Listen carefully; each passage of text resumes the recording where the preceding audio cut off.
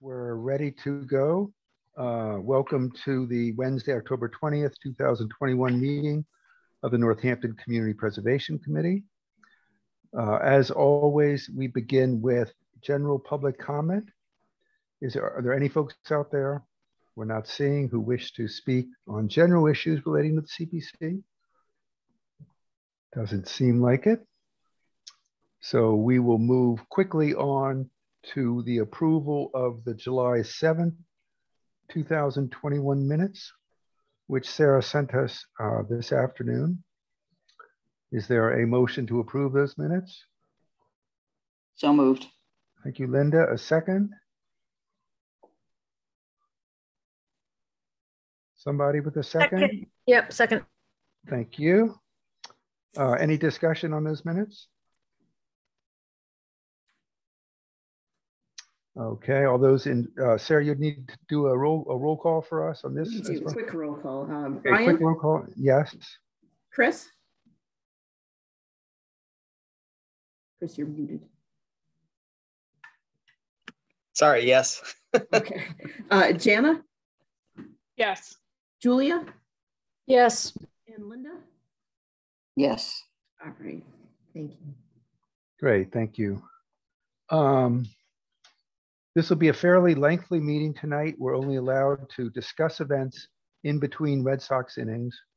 So if it goes on for 4 or 5 hours, that's not our fault. A few things to report in the chair's report. First of all, thank you, Linda, for 2 weeks ago guiding us through the approval for the Lathrop invasive species removal project.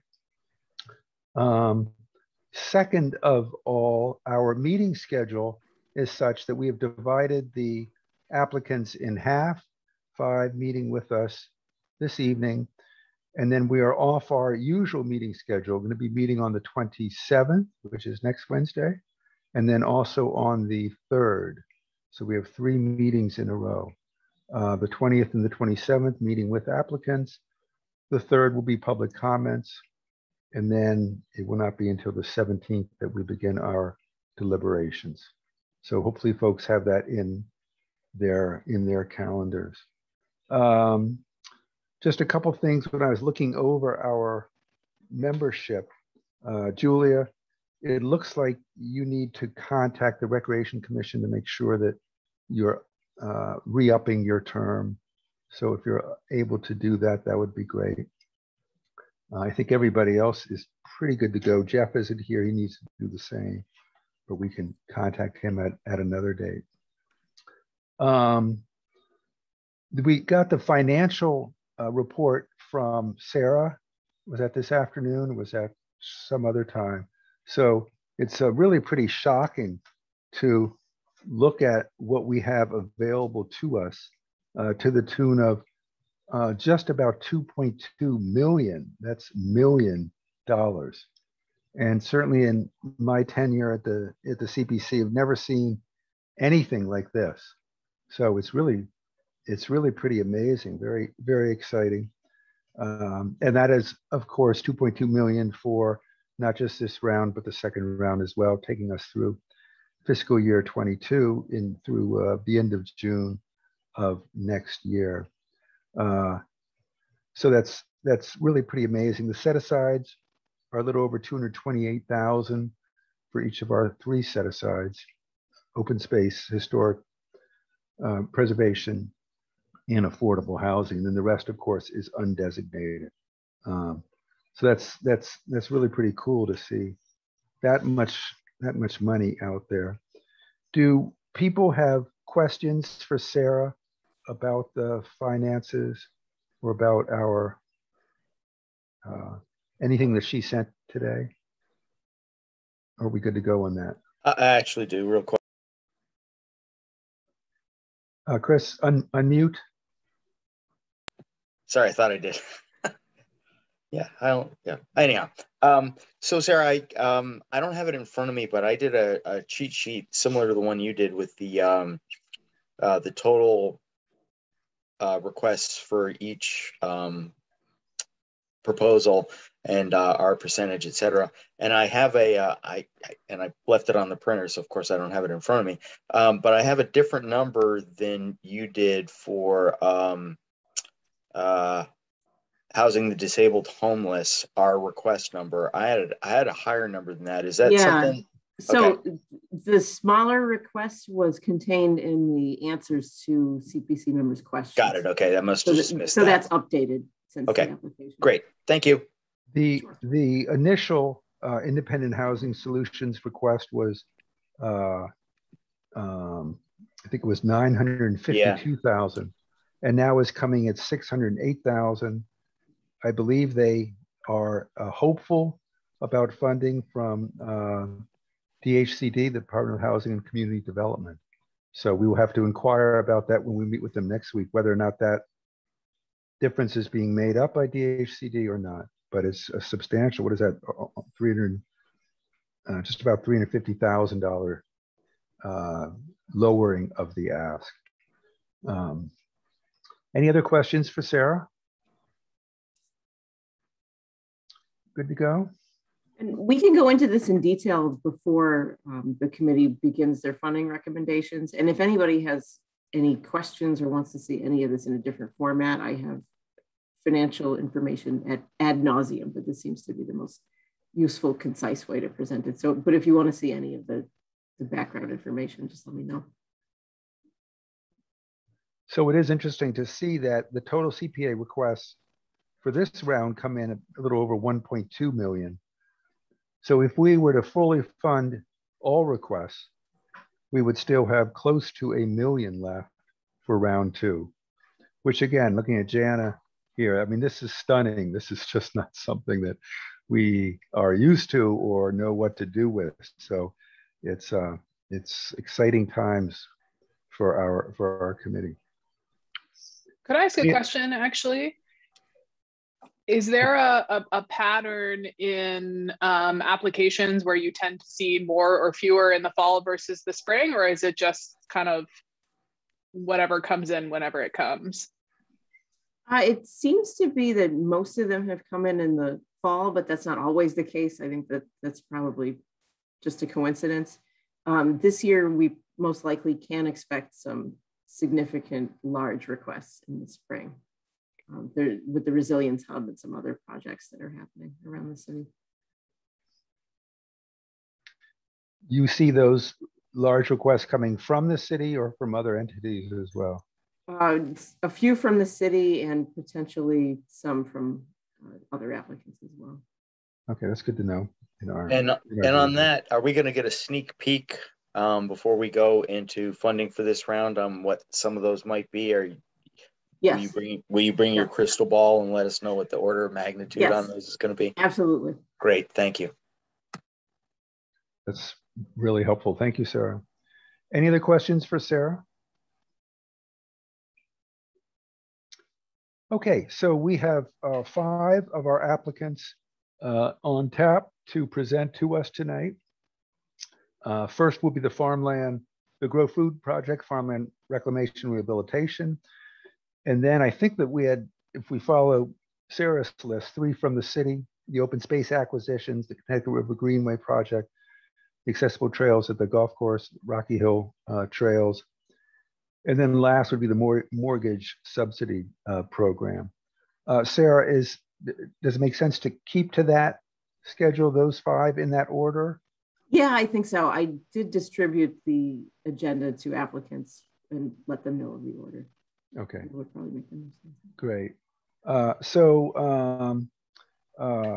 Michael and Donna, just remember that we have had a chance to review your proposal. Hopefully we've all read it. We've had a chance to ask you questions of which you responded, and we read the answers to that. So your presentation can be what it is, but do know that we have that, hopefully have that background knowledge. Also, Michael and Donna, please be aware that on November the 3rd, Wednesday at this time in a Zoom meeting, we encourage you to rally your folks and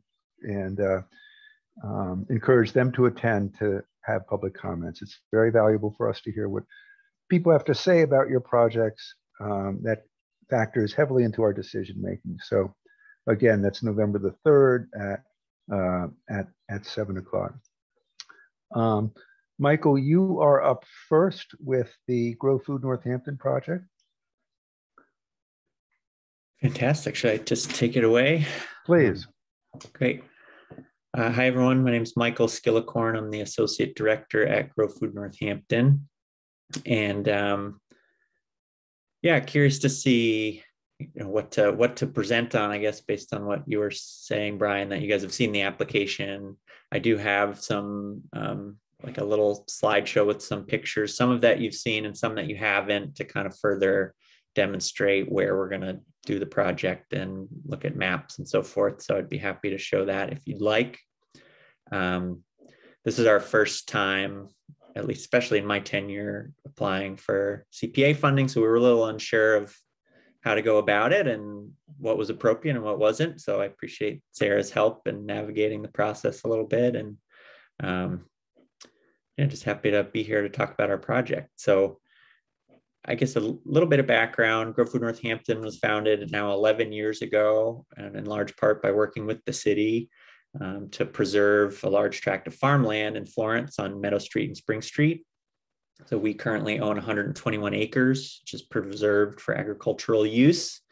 And nestled among it is the recreation fields on Meadow Street and city land along the Mill River. So there's quite an intimate relationship between the city and the rec department and the Conservation Commission and Grow Food Northampton, and sort of stewarding land together on that large parcel.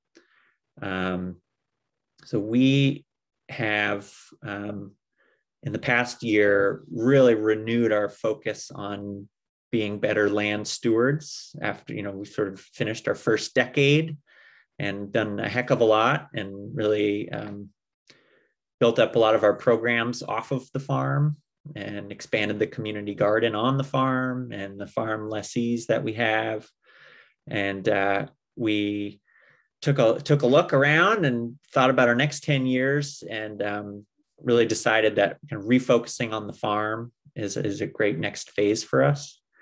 So we've been working with some consultants over the past year and dedicating more staff capacity to it. And one of the important pieces is, how do we become better land stewards in the physical sense? So how do we tend to our field edges? How do we combat invasives? How do we protect from flooding in the riparian zone? So this project that we applied for is sort of a part of a larger vision to clean up our act bed and take care of our farm as best we can and make it more accessible and educational for the public. So we have a lot of people that interact with the farm, especially the community garden. There's 320 plots and over 400 families that garden there.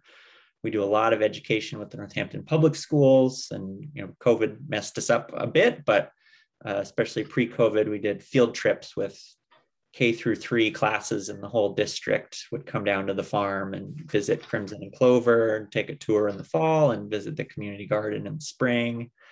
We also do public workshops at the garden and the farm. So really our intention is to make it a public space and an educational space. And in order to do that, we feel like we need to be good stewards in order to educate about good stewardship.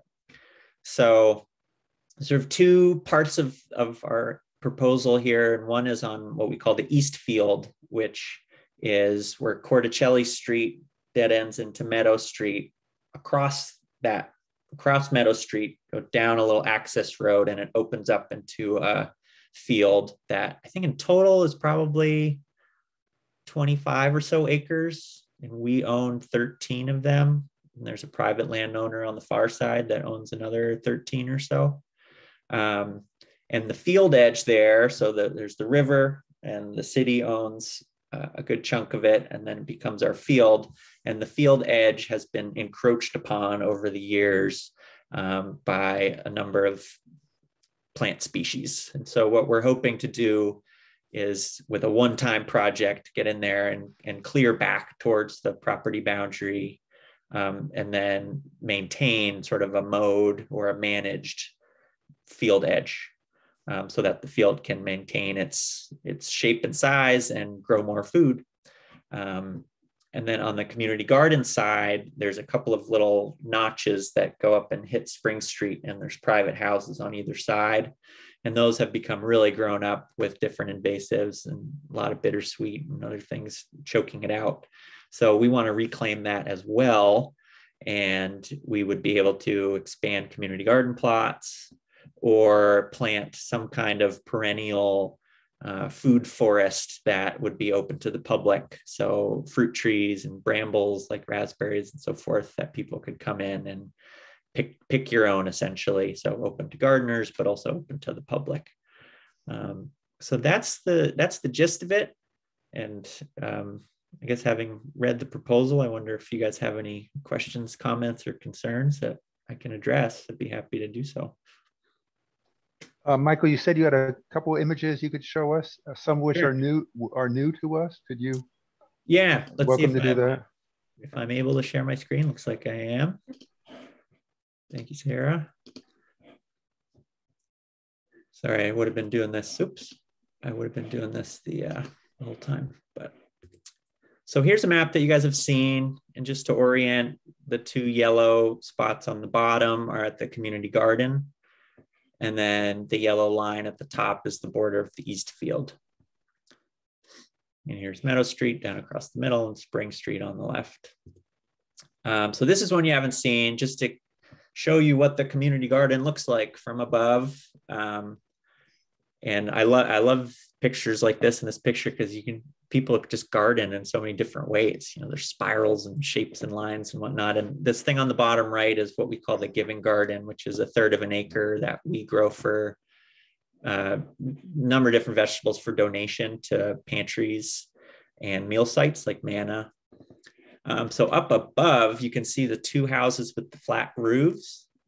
So on the left, in between those two houses, behind the second one there on the left, and then to the left of it is the site in question for remediation here on the community garden parcel. And please jump in if you have any questions, but I'll keep moving if not. And then here's it from the ground level, which I think you've seen this picture.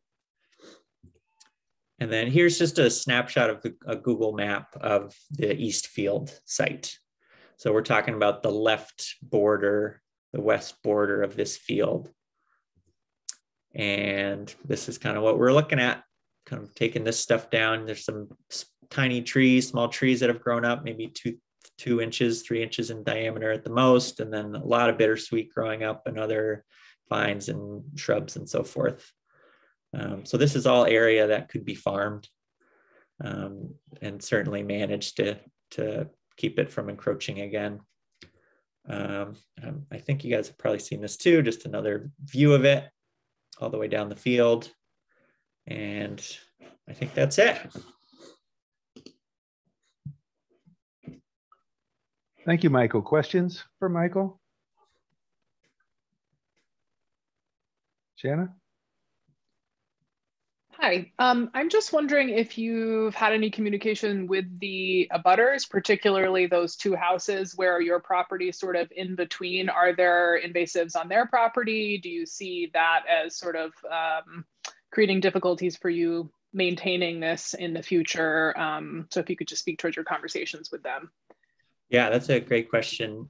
We know one of the owners of the house was recently purchased and renovated and rented out, and have spoken to him about it. And in both cases, both of the houses, the lots are very small and they have fences and lawn on the inside. So they have actually no vegetation whatsoever. So I don't think that would be an issue in terms of it spreading again. And actually, in the case of the East Field, one of the reasons that I'm here is because we met with Peter Gazzillo, who's the landowner on the far side of the field, and he's taken great care into managing his field edges and sort of inspired us to do the same. So that would be a collaborative effort.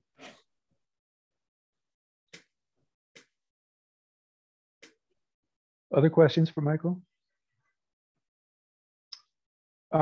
Michael, we funded a lot of invasives removal work over the last few years, and all of them are multi-year projects. This is just a one and done. You intend once fields are cleared or edges are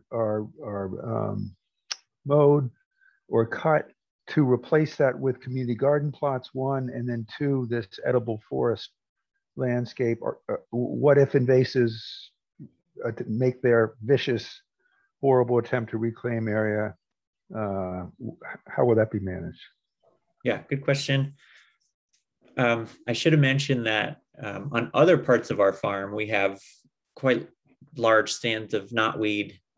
Knotweed is not present on the parcels that we're talking about here. So the invasives are less aggressive and less pernicious on the parcels that we're speaking about here than they are in other parts, and we're dealing with that separately. So in the case of the East Field, that land will be farmed and then a small strip mowed on the edge. And the annual agriculture will maintain itself in a sense and keep the invasives at bay. So I feel very comfortable about that. And especially seeing what Peter Gazzillo has done, just mowing the edge, he's really maintained it and the invasives don't creep in anymore. On the community garden side, that will require more hands-on maintenance from us. And we have the benefit of requiring all community gardeners, all 400 families, to do community service hours with us. And so we will offer that, like maintaining those teeth, we call them, in between the houses there, as part of community service hours. So we've had some success with that in the past. We've had a small patch of knotweed in the back of the garden. And there's been a group of gardeners that every single week they go and they pluck that knotweed and they plant over it. And they've had a lot of success over the years. So for us, it's a question of this one-time investment and then turning our attention to it on a regular basis moving forward. And we're really committed to doing that. Thank you, Michael. Other questions? Yeah, I got one. Chris? Michael, thank you for your time. I looked at the proposal and I didn't see any mention. It looks to me like it's a mechanical removal of the foliage. I didn't see any mention of herbicides or anything of that type, but would you just clarify that for me? Yeah, so the plan is 100% mechanical. And I think in part that it will be successful because there is no knotweed in particular, right. And because of the maintenance that we're planning to do. So we got the quote from Wagner Wood, who seems like has a lot of experience in this, and that was his suggestion and his recommendation. So there's no plan for chemicals in the near term here. Great, thanks. Yeah, you're welcome.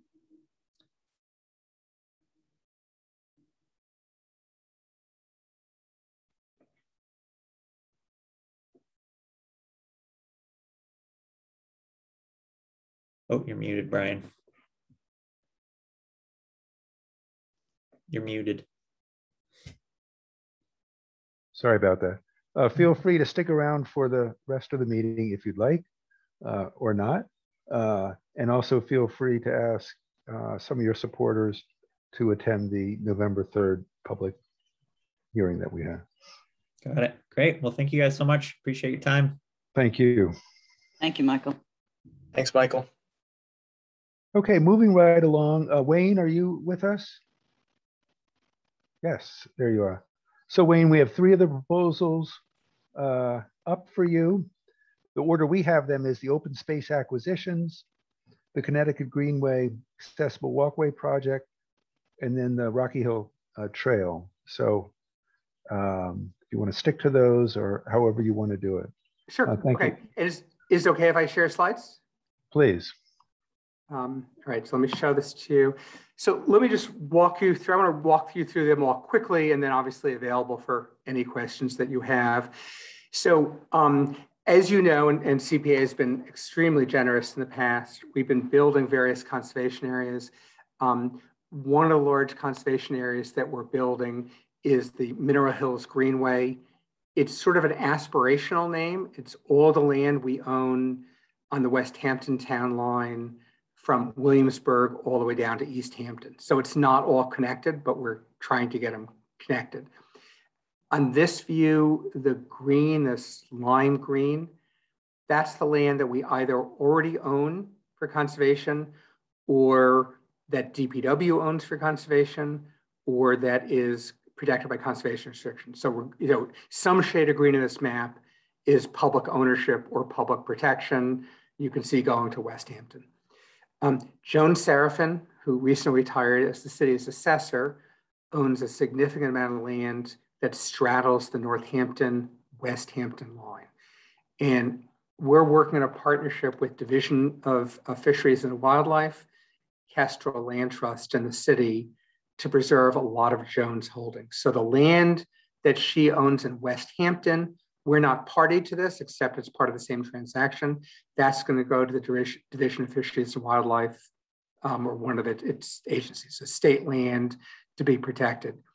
The land along the road, that's not before you tonight, but just to give you a context, Kestrel's working on, can they do a green cemetery, a place where people can get buried without being full of chemicals?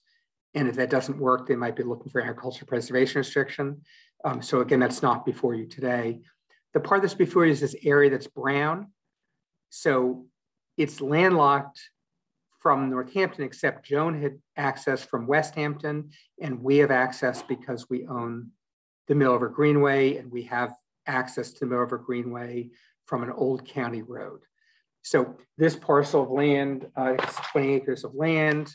We haven't surveyed it yet, so the acreage may change a little bit based on when we do the survey, but that would round off the Mineral Hills Greenway, and in particular, this brook you see through here, that's called Marble Brook, and it is, I think, easily the most pristine brook in Northampton. So a really important ecological resource, and we're trying to buy land along the brook, both for recreation purposes and for conservation purposes. So that's the first one.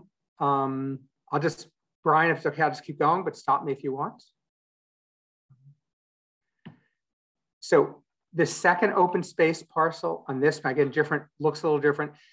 On this area, this is all the Parsons Brook Greenway, substantial holding.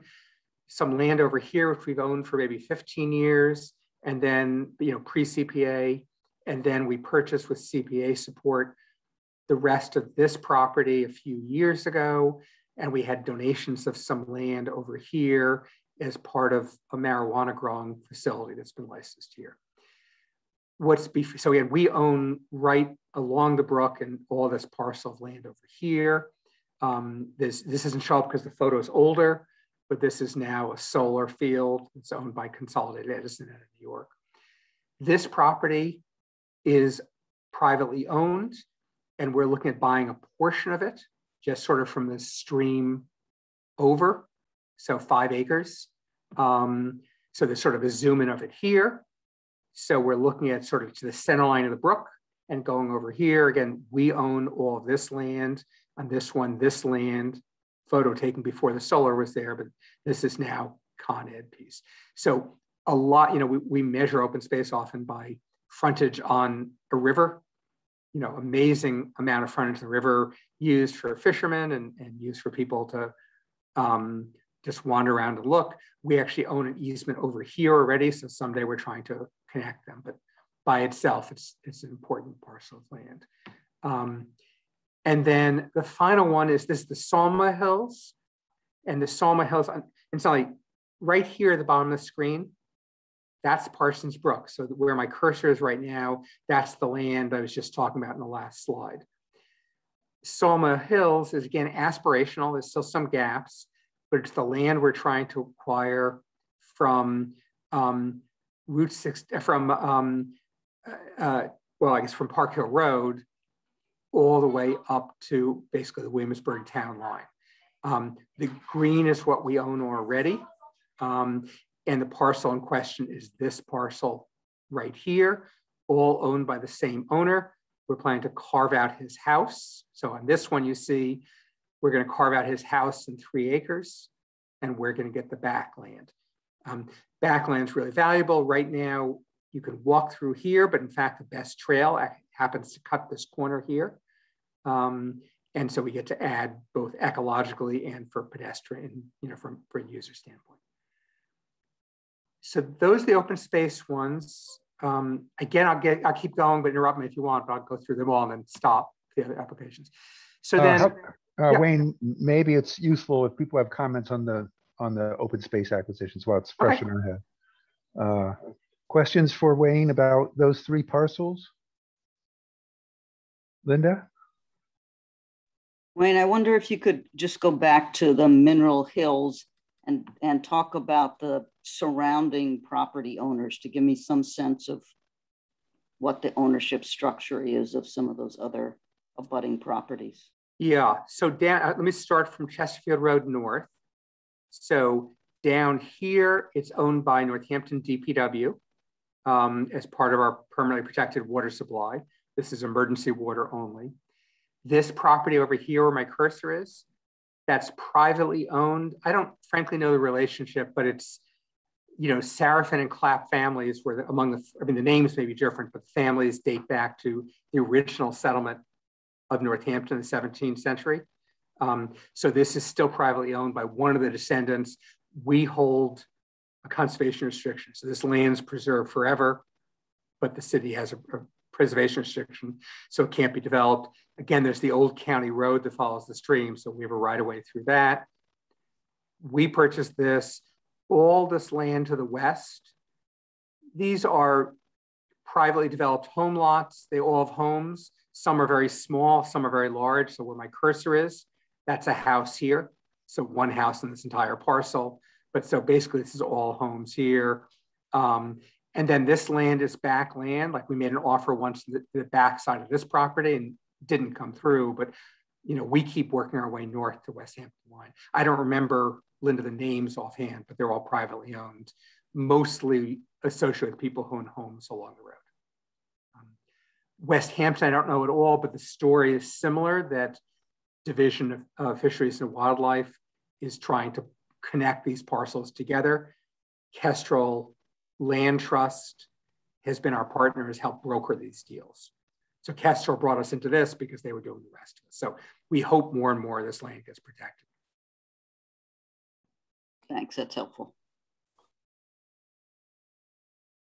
Wayne, can you, the third parcel you talked about, the carve out of the owner's current home? Yep. How will that work? Will the city sell that parcel? No, so he's going to keep it. So we have a burden in this process. If you fund us, we have to go through the permit process for him to make sure his house is, so he has an existing home there. We have to make sure that that home is a legal home once he transfers the property. So there's a step we have to go through, a special permit we get. We don't anticipate that being particularly difficult, but it's why this property has some soft costs, because we have to go through the permit process. So existing home, I'm pointing to with my cursor right here, is a well behind the home. Here's an outbuilding here. So outbuilding, home, and well, and then backland around it. We try to keep the bound. He was actually willing to sell us more land. We try to keep our boundaries far enough away that we don't have to worry about trees falling over onto his house.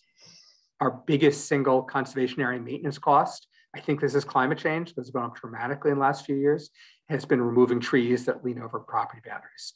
So we're trying to minimize that cost when we can. So he'll own this. It was important to us to own some frontage on the road to provide more means of access to property. So, we already own this, we would get this. Very close to this is the back way on this map. Over here, where my cursor is, there's an old gravel road that we have an easement in. And somewhere over here, we have another easement. I can't remember exactly where it was. So we're looking at ways to connect those things together. And how do people access the existing trails? And you said the one that's going to cut across is the best trail on. Yeah. Where's the access point for that? So this green we already own. If you drive down Ryan Road just before you get to Sylvester Road, before you get to Jim's Variety Store, There's an old gravel road here. Right. So when we bought this property at a house, we had that house torn down. It was like a condition, we made the seller tear it down. But there's the old driveway that goes in, and we kept the first 100 feet of the driveway open for cars to park. And then we put big rocks so you can't drive the rest of it. So people can come in and park here, and then they can walk back here in trails. And there is an informal trail, which we don't maintain because it'll be trespassing, which cuts through this property. So there's already public access here and parking, already a trail here. What we would be adding is a new trail. I'm switching this other map, a new trail to bring us down to Ryan Road. And then if you wanted to, allow you to cross the street with just a little bit of road walking to get to Parsons Brook. Great, thank you. Other questions for Wayne about these 3 open space acquisitions? This is jumping ahead a little bit, Wayne, but are you planning something in store for us in this spring? You know, it's a good question. I mean, always. We have offers on the table for several parcels. And frankly, we have no idea which of those are going to come through. So as of today, no. And, you know, this one, for example, we bought this land around here maybe a decade ago. And at the time we approached this owner to see if he wanted to sell, and he said no. And, you know, there's a lot of people I sort of contact once a year, and they say no until they say yes. So we have a few of those people on our list. It's really hard to predict. One of the things that we're doing for both you all and the Housing Partnership is putting together a memo on all the affordable housing projects, a totally different area of our activity. The city has sort of stepped up our game and has gotten very active at finding land and permitting it and then transfer it on to affordable housing developers. We're working on, I think, 8 different parcels right now. Like, for example, tomorrow night, we go before City Council to have them surplus land in the rear of the City Hall parking lot going down to the Roundhouse building, which we hope eventually becomes 20 to 24 studio apartments for the lowest end housing in the city. So we're going to send you a memo in the near future so you sort of see all those projects. Because those are, you know, bigger. The nature of affordable housing, you can guess, is you get nothing in around, or you get Valley CDC's first-time home buyer, but nothing big. And then at some point we come before you, or Valley comes before you, or someone else for $1 million or $2 million for a big housing project. So we want to do that so you sort of have a sense of what's likely to come down the pike. Great, thank you. Any other questions for Wayne about the open space?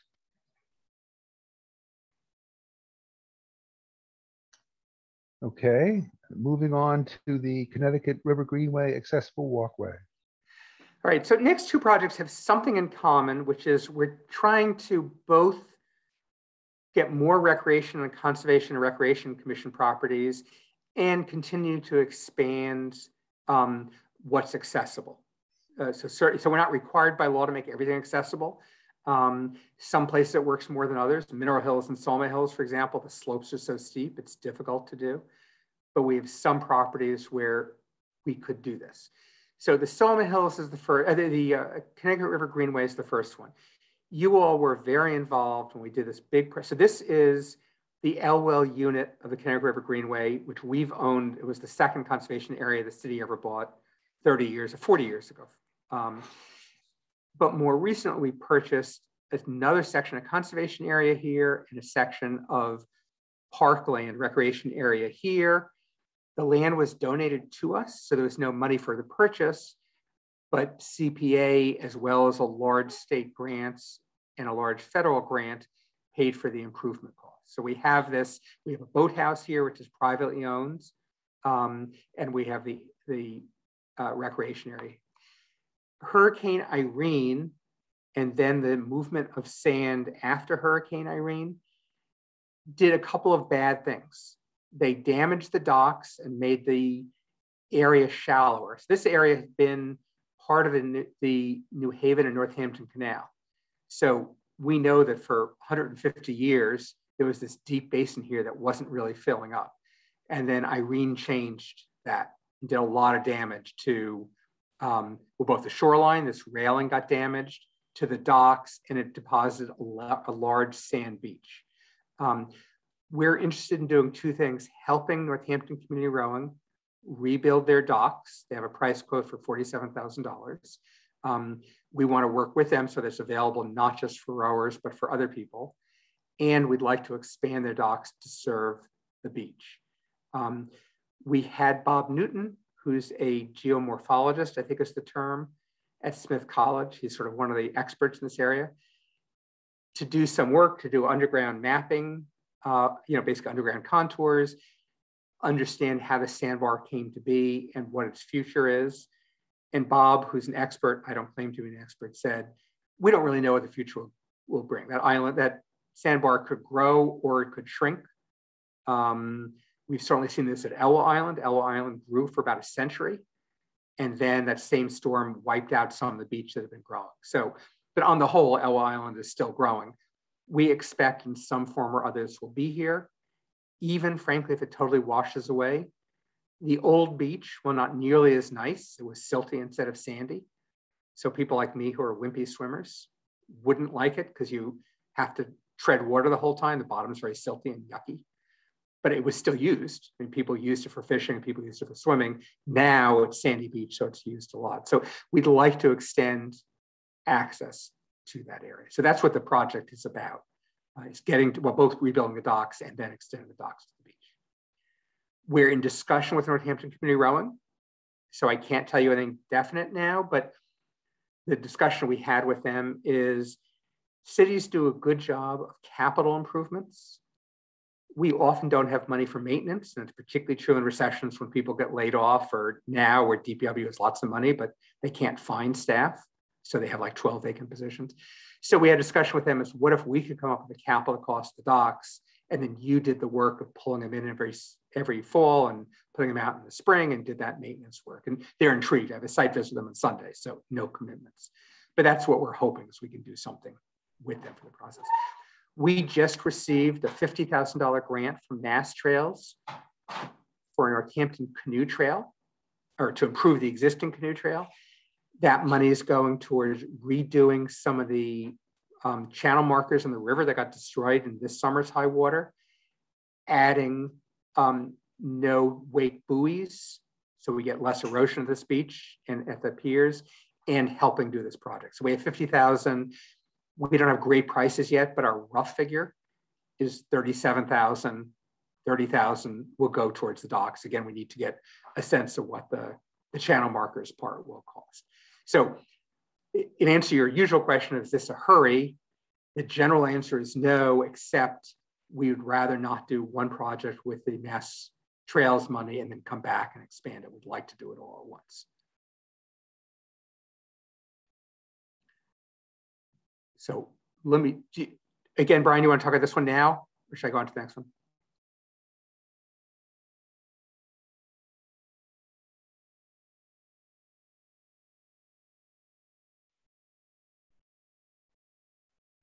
Sorry. Questions for Wayne about the Connecticut River Greenway project?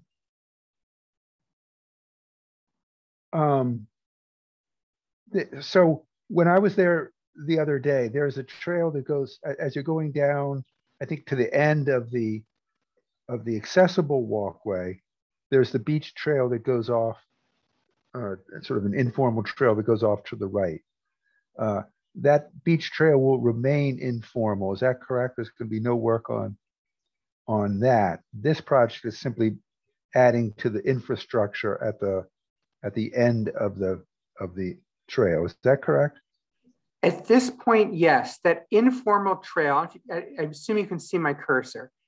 That informal trail, so this is an old stream, and then it became the canal. That informal trail cuts through, crosses at the only culvert. So it's a great spot to cross over. So not accessible, but crosses over, and then cuts across River Run's property. So we can't really go that route, and it has a lot of grade challenges. We couldn't go that route unless we could acquire the property.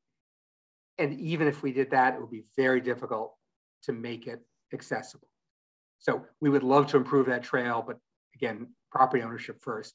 We approached River Run a few years ago. You see this over here.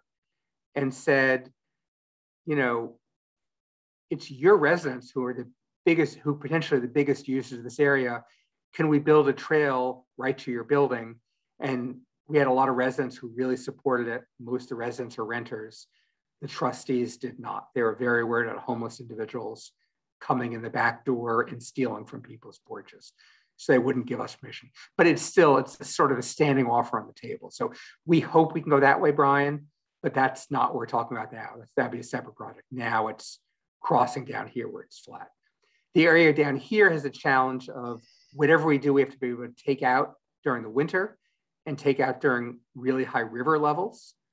And even though the river's highest in the spring, it can be high any time of the year, but at least you know if the grade is perfectly flat. So this area is a big grade challenge. This area is a high water challenge.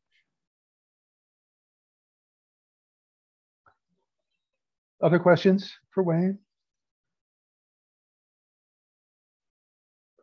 I'll take the liberty of asking one more. So this area is a really heavily motorized zone. You've got lots of boats whipping around that corner. Is there concern about opening it up even more to swimmers with a high volume of jet ski, motorboat, alcohol, folks driving very fast and sometimes almost blind around that corner? So yes. So I guess there's a couple answers. One is it's already started being heavily used. So we're trying to acknowledge the fact that people are using it anyway. Can we accommodate that? The second is, again, this is one of the reasons we don't know our exact budget from our state grant. We do want to put no wake buoys in that most dangerous area. So we'd like to, you know, we're fine for people being in the middle of the river, but we'd like the people very close to the beach to be going either not at all in that area or going a lot slower for exactly the reason you said. If you're ever on the Northampton community rowing docks, when a boat goes through, it's pretty scary. The waves just throw that dock. I have a video somewhere I can show you if you ever want, but the docks, the wake throws those docks up and down. So yes, it's absolutely a problem. And we think we can just keep people at some distance. Thank you. Linda? Wayne, I've stayed off of Damon Road now for some time, given the construction there. So could you remind me, I recall that before it was very hard to really tell where the access road was to get down there. Could you remind me what's there and tell me how adequate you think that is? Yeah, so it's getting better. So as part of that state project, the state is building an 8-foot wide shared bike path and walkway from where the current State Mass Central Trail crosses Damon Road all the way up to opposite the River Run entrance. So on this thing right over here, so this is Mock's liquor store over here and Mock's self-storage. That's the access to River Run. So the state's 8-foot wide path is going to come right up to that intersection. And there's going to be a signal there. It's pedestrian actuated only. So it's not going to help cars, but there'll be a signal to get pedestrians across the street. And there will be sidewalks that go all the way out to King Street, and there will be pedestrian signals. So if you're coming, this is the highest concentration of poverty in the city. So between River Run and Hampshire Heights, you know, a large, low and moderate population. So from a pedestrian standpoint, the state is doing that. We offered River Run to build a sidewalk 10 years ago when we developed this area, and they turned us down. They just approached us recently and said, okay, now we're ready for it. And so we're in discussions, what does that mean and what kind of easements are there? So we're trying to improve the access. The consultants who we hired this year with CPA assistance to do analysis of all the informal swimming areas, part of their package is a wayfinding package. There is a sign right here, but it's pretty hidden. So one of the things they want to do is improve wayfinding, and they have some really good suggestions for us in the process. And would it be possible to add that as a requirement? Because I think it is sort of a well-kept secret as to how to get there. Having wayfinding as a requirement would be totally fine with us. We would like not to commit to exactly their package because we really haven't analyzed this. So having some kind of wayfinding, If you happen to go in the River Run entrance, you'll see, because we want to improve pedestrian access, the first 80 feet is city owned. And we did put a sidewalk there with block grant money about 6 years ago. So that parcel of land is where we could put a wayfinding sign. So as long as that works, yes, we'd be happy to commit to that. Thank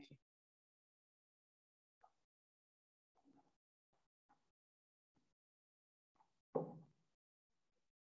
Any other questions for Wayne about the Connecticut River Greenway project?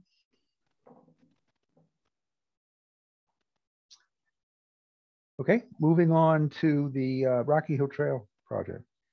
All right, so last project, this is, Rocky Hill Greenway is a conservation area we own that's on both sides of Route 66. It basically surrounds the ice pond development, and we've been assembling land for a number of years.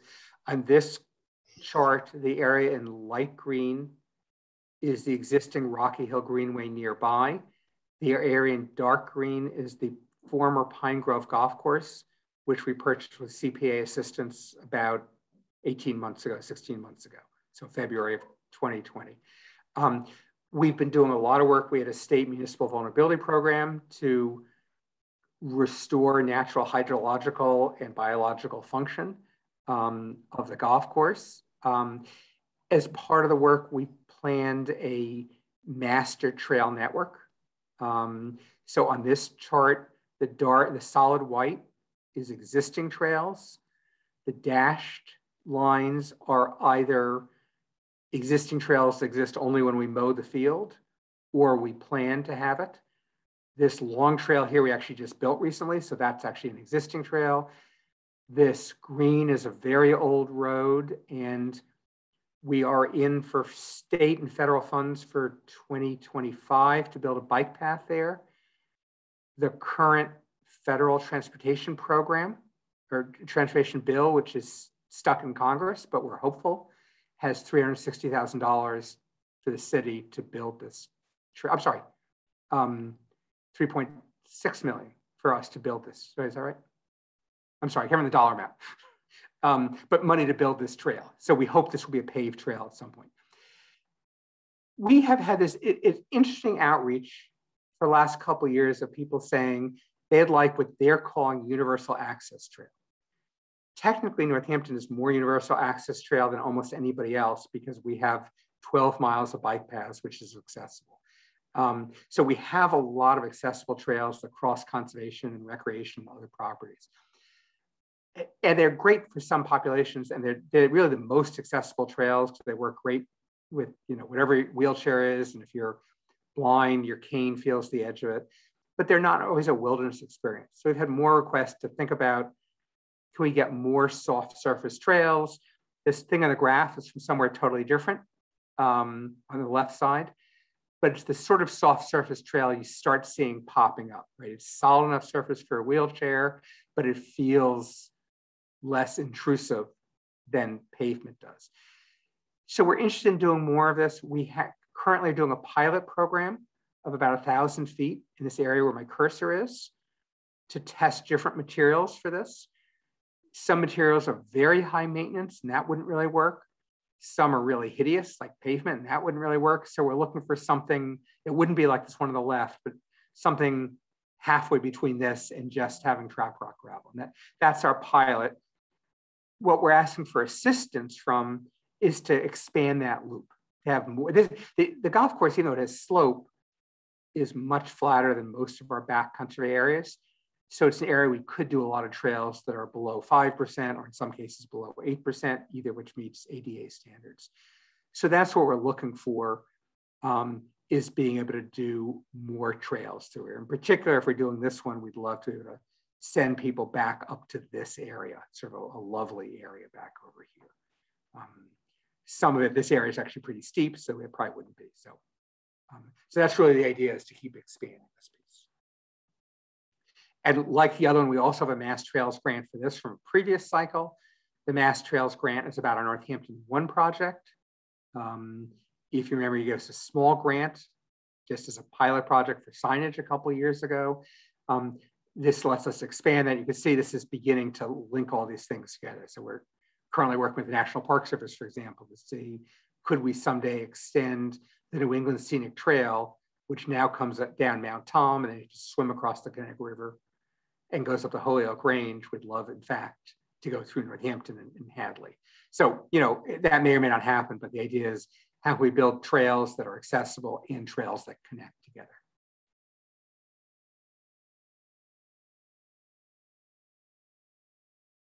Thank you, Wayne. Questions for Wayne about the Rocky Hill Trail project?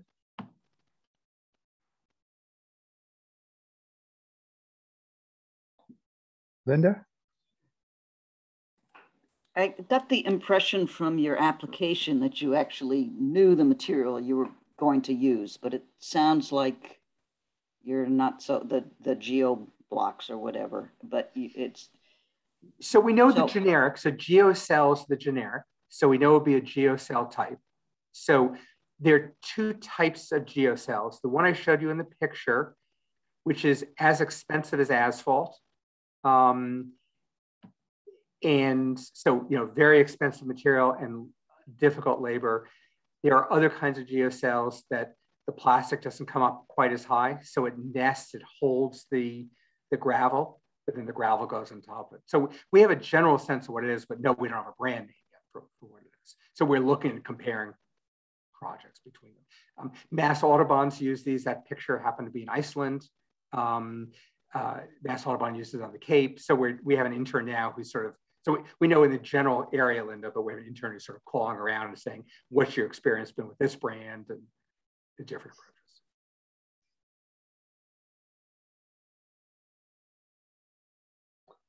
Other questions for Wayne? The trail would be less than a mile, right? I think it was 0.7 that you had in mind. Is that correct?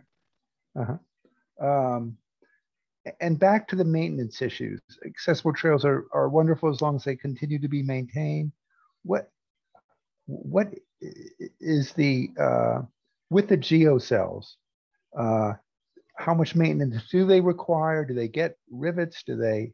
I mean, how does that work for maintaining those? So there's a couple of, so you already, I mean, everything's gonna be maintenance. It is gonna be higher maintenance than asphalt, where basically we don't do much in asphalt till it fails. Now we have to address it. The golf course right now, obviously this could change, but it's an area that's attracted a lot of volunteers. So a lot of those trails are done by volunteers who are mowing them. One volunteer is a riding mower, others have used hand equipment. So assuming that level of effort is there, we could do it with volunteers. I mean, buying a little bit of gravel as that erodes away, we could easily do that. It's not a big ticket item. So getting volunteers, we don't think is any more work than the current volunteers. If we lost those volunteers, we would have to do it. It's a steady maintenance. So it's not a lot of maintenance, but you have to look at every single year, you have to look at, you know, what were the frost heaves during the winter and how do you address those things? Thank you.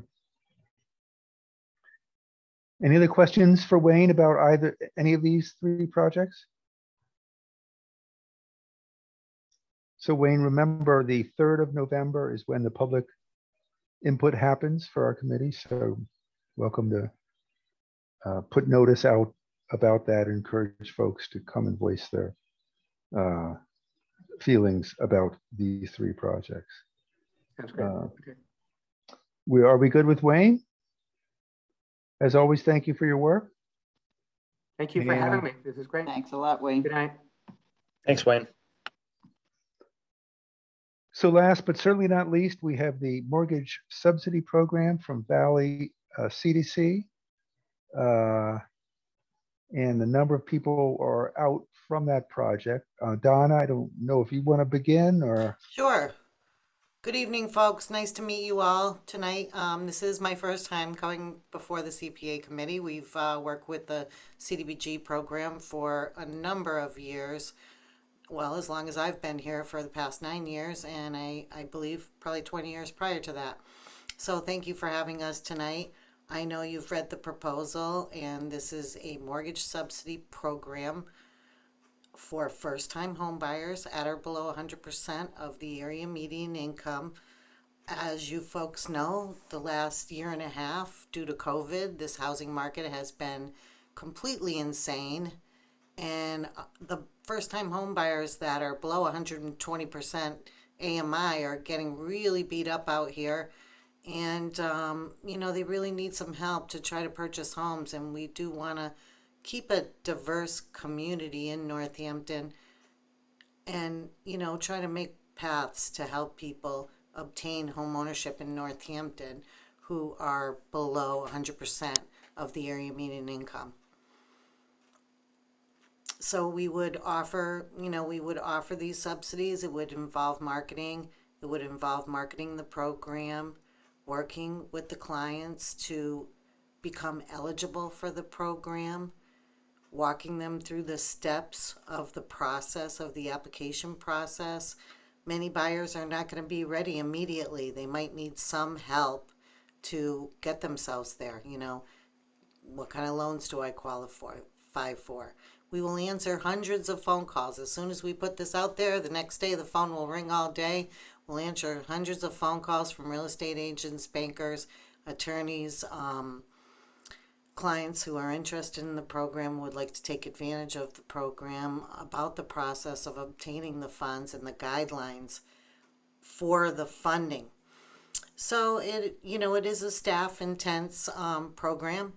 There's, you know, a lot of, you know, it's just a lot of staff work. It's a lot of talking to people and marketing, social media posts, helping folks understand the guidelines, helping them to figure out how they could fit within the guidelines. Like, for instance, if their debt to income was too high, we can give them tips on how they could reduce that debt in order to qualify for the program.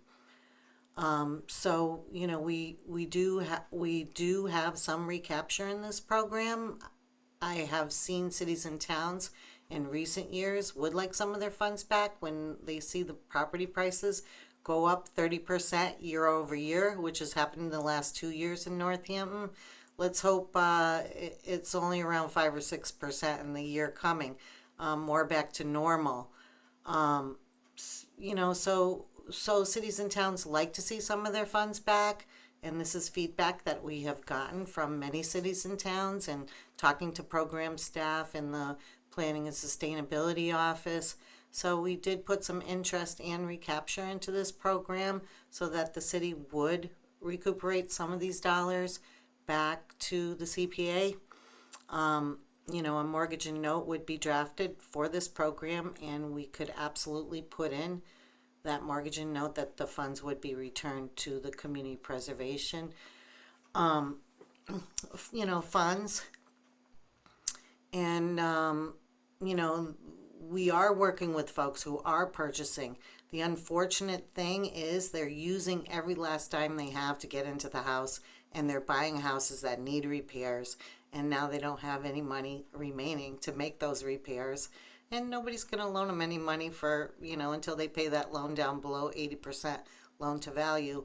You know, this is one of the pitfalls of home ownership for lower income households. So, you know, I'm happy to answer any questions. I know we did send quite a few questions back to the committee. And, you know, I'm happy to answer any further questions about the program. Valley has been doing this work for a number of years. Linda? Hi, Linda. Hey, Donna. I have a couple of questions. But first a statement. I know how intensive these programs are, and I know the level of work that you put into working with the potential homeowners. So speaking just for myself, I don't question for a second that you need those administrative dollars to do the kind of intensive work that I know you do. But and you answered this next question partially in your presentation, but you know, I know you know all of these mortgage subsidy programs backwards and forwards. So this was your opportunity to design one. So interested in why you decided not to do, I'm sorry, I have to excuse myself.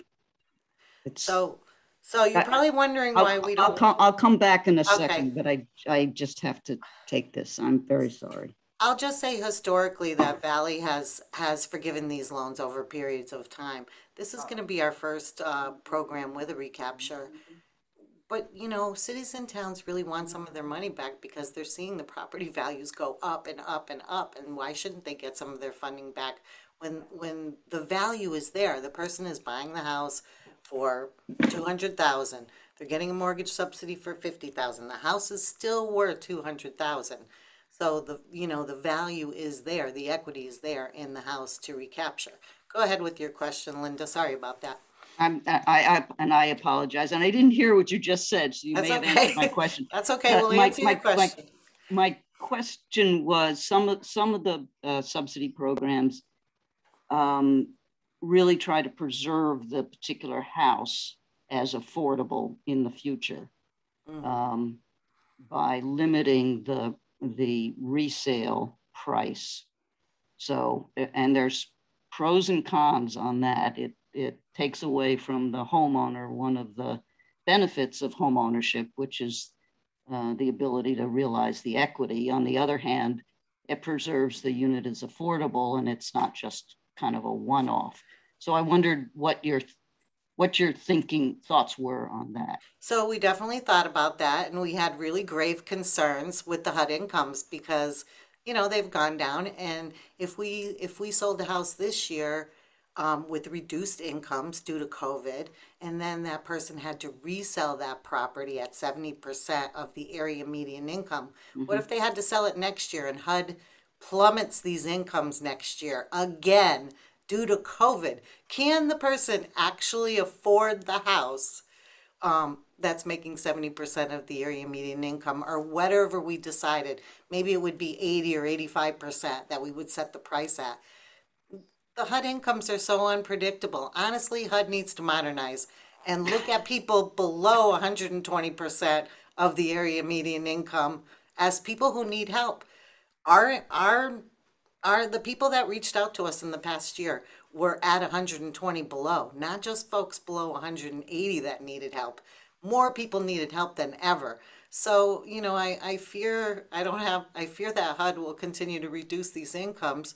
You know, we're in a large geographic area and we have a lot of service workers. We have a lot of people working part-time, and that all factors into the HUD numbers.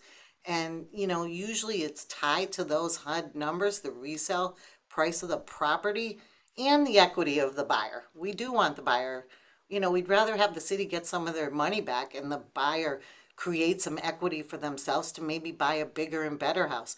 They might start off with a little 3-bedroom ranch on Florence Road or Ryan Road neighborhoods. Hopefully, you know, as their family grows, they can buy a, you know, a larger home or, you know, or maybe something closer to the school or closer to the bike trail where they can ride their bike to work. And I have thank you. I have one other question, which is how do you envision it working if the homeowner needs to refinance for purposes of capital needs? Would this would that be possible, and would this be subordinated to it? We feel that it should be, like if a homeowner needed a roof and they didn't have the cash and the roof was $15,000, we would want to see that they have the bids for that roof, you know, and that they're only cashing out for the purpose of that roof and improving the property. Maybe it's, you know, maybe they're buying the dated 1980s, you know, ranch, and that needs a little remodeling, and, you know, a new kitchen, new bathroom, things like that do improve value. So I would recommend that the city ask for those bids in writing, and that they only allow folks to cash out for the amount of those of that work that's being done. So if it is for an improvement, yes, but for like paying off credit cards or paying for the kids' college or anything else, no. The money should definitely be going right into the property. Okay, thank you. And we would have time to design this with, you know, we would have time to work with the city to design, you know, these guidelines. And, you know, if you want to refinance, these are the only ways you can refinance. Thank you, Donna. Other questions for Donna?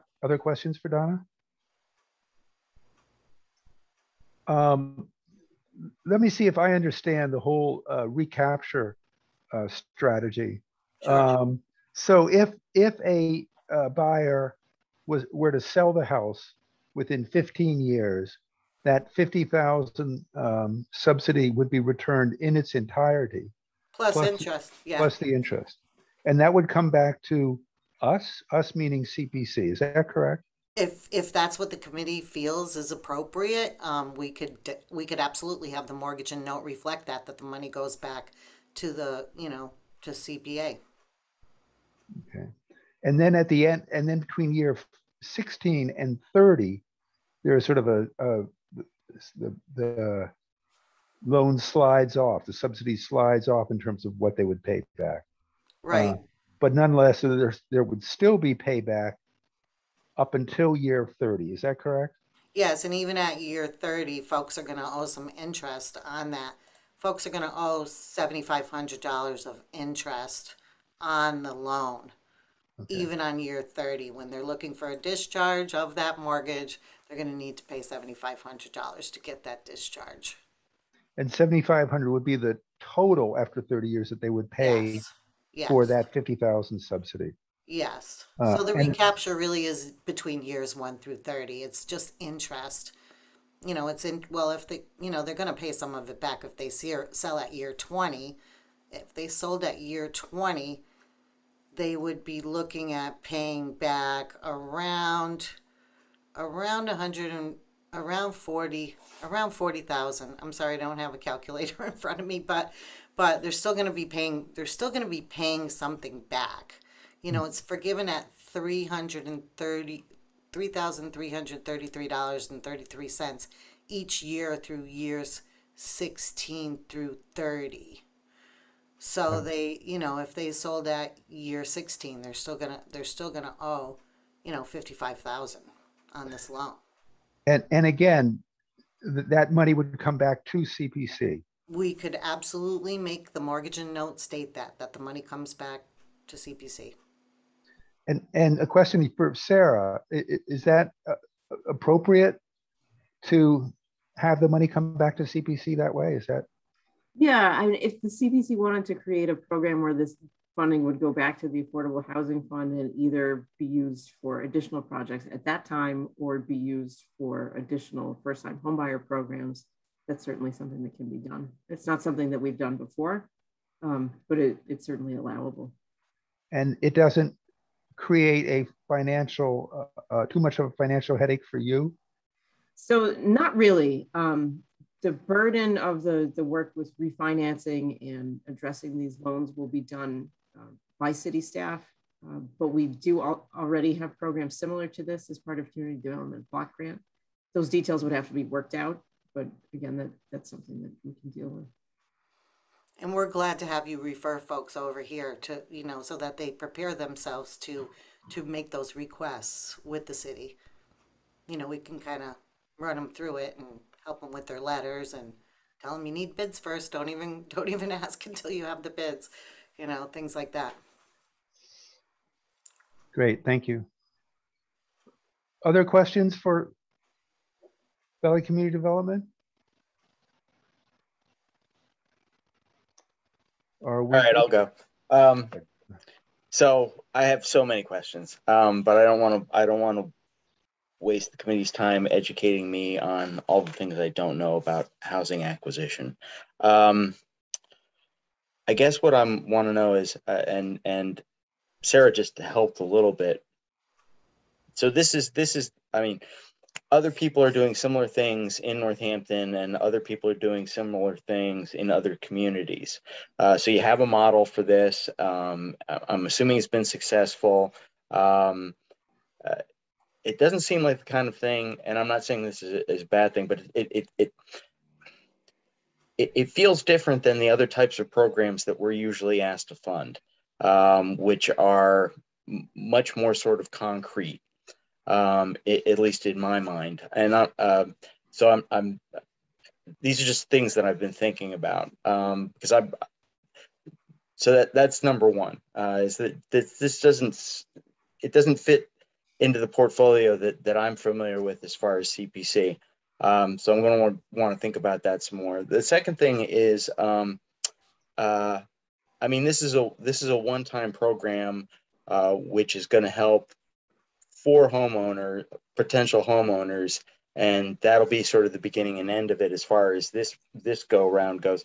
But when programs like this are done in other communities, are they done in rounds, or is it like this where it's sort of just a one-time grant for a select group of individuals, or is it something where other communities or even Northampton in other capacities have established a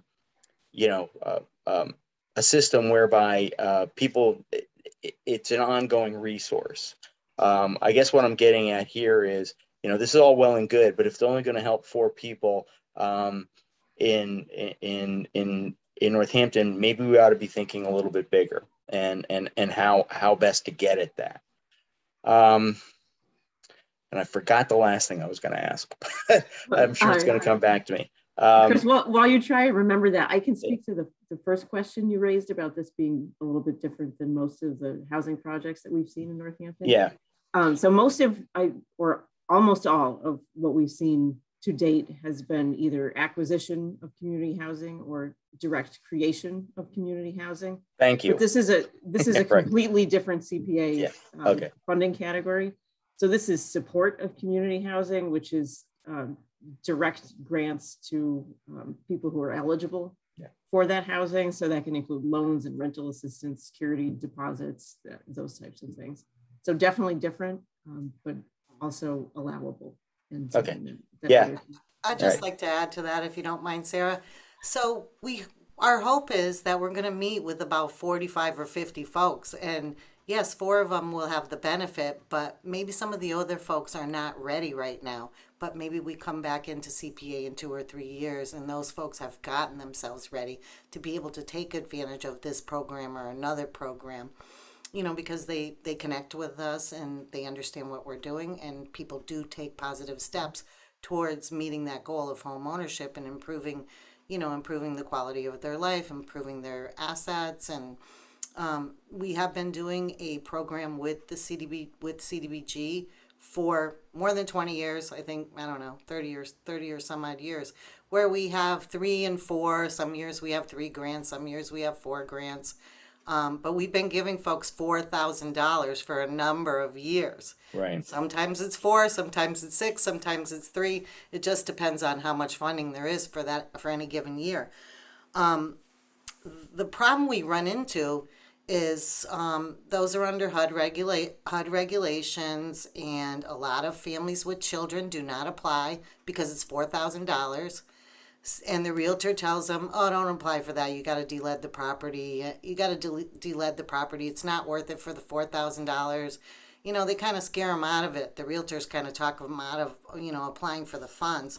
And folks are using their last dime to get in this house, honest to God.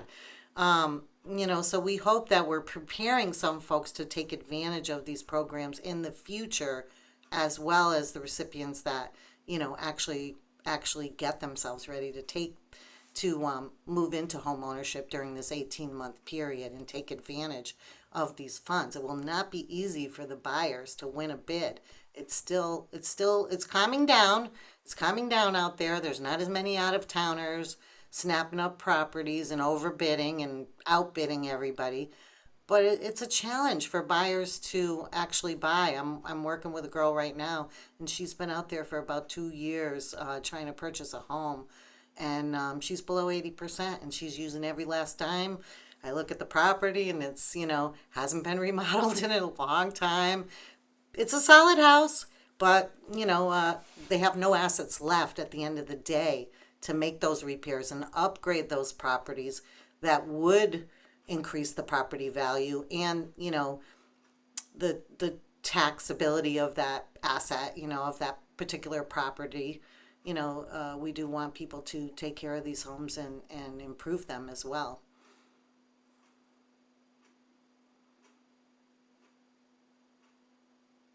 And that is part of our education. You know, we do require that folks take post-purchase education, learn about maintaining the home, learn about homeowners insurance, learn about, you know, fixing things while they're small and not letting it get disastrous. Because I'm sure the city's aware of properties, you know, that really need a lot of work, and folks just don't do the work. Other questions for Donna? Martha?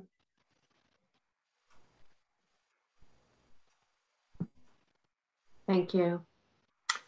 I have two questions. One is, I think, hopefully simply answered, and the other is more of a philosophical question.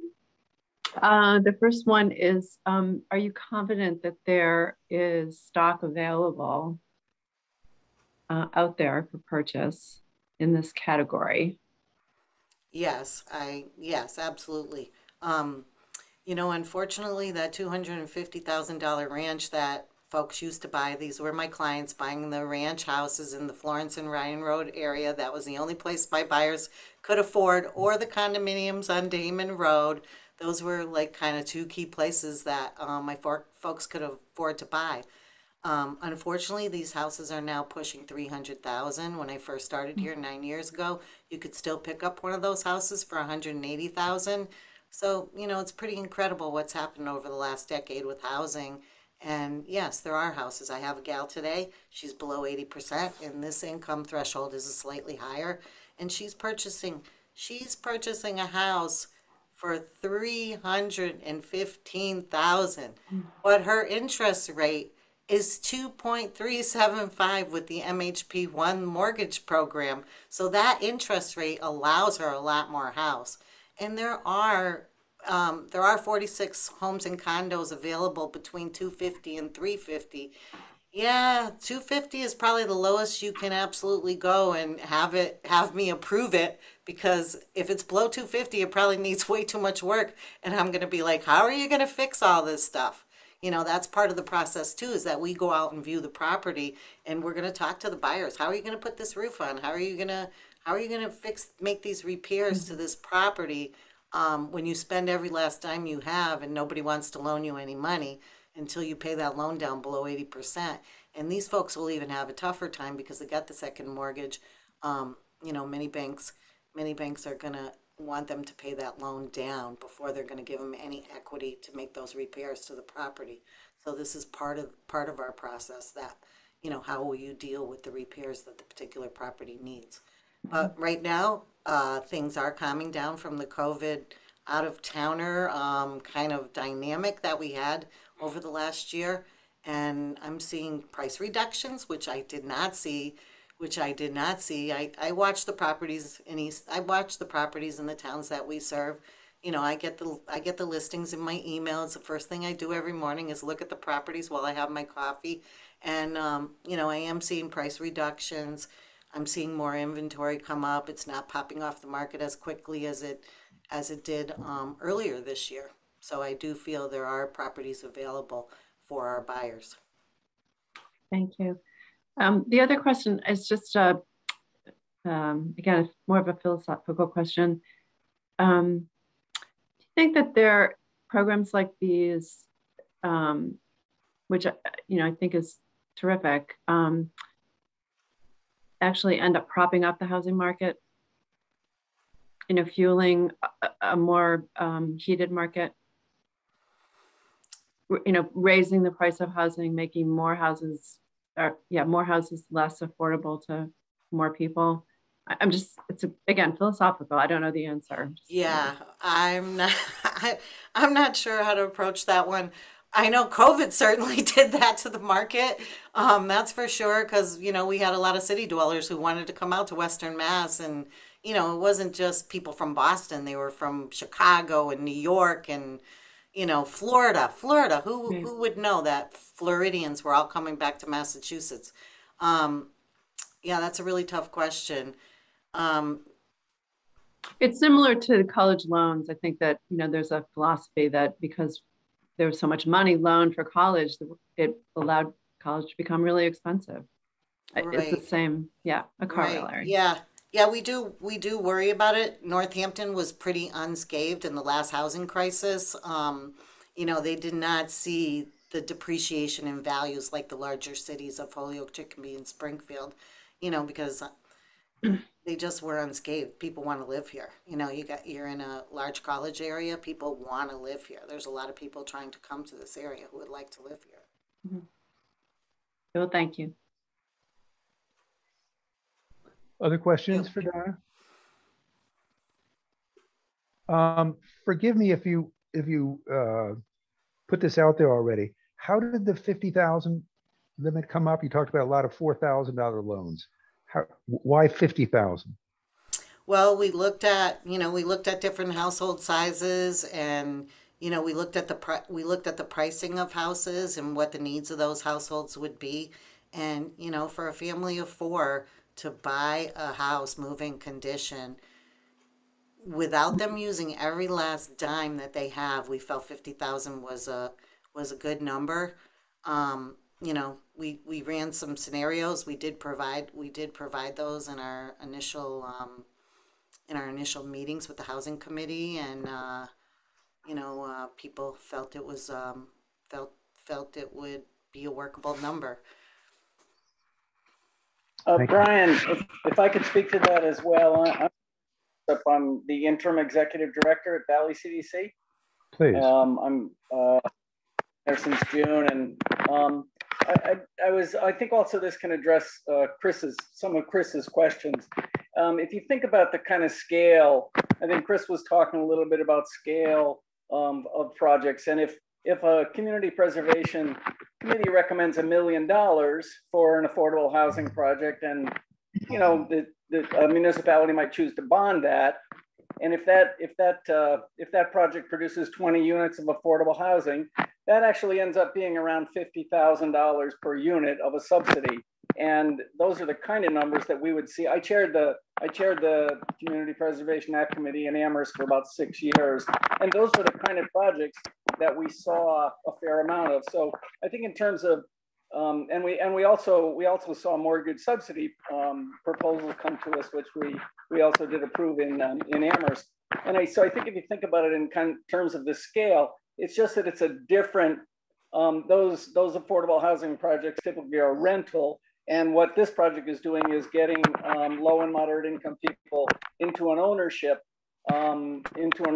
situation, which actually can have the ability to help stabilize a neighborhood and also provide for the possibility of perhaps greater diversity in the neighborhood, economic diversity at least, since people who are previously perhaps shut out of the market.